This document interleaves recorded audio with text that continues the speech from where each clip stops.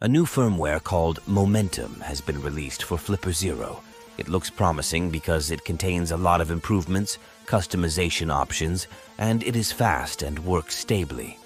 I am already after the first tests, and it actually works very well. You can read the full list of changes on the GitHub page. Start installing this firmware by shutting down the QFlipper app. Then you need to go to this page. The link is given in the description under the video. Connect your Flipper to your PC. Click Install and then Flash. The installation has started.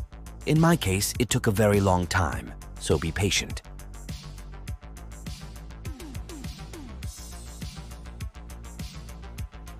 I will now show you some features worth testing. In this firmware, the author created an application he called Momentum Settings. In this application, you can set everything related to interface, protocols, and other various elements.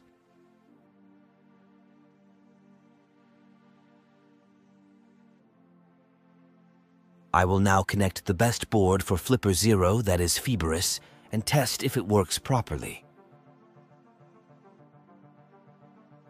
Sub-GHGs, as you can see, works very well.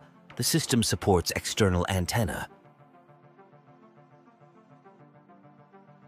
In the GPIO folder, you will find a lot of applications, but when it comes to Wi-Fi, the author moved it to a separate folder.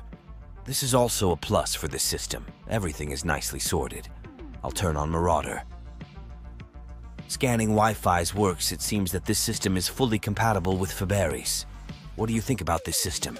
Have you tested it yet? Write in the comments. Bye.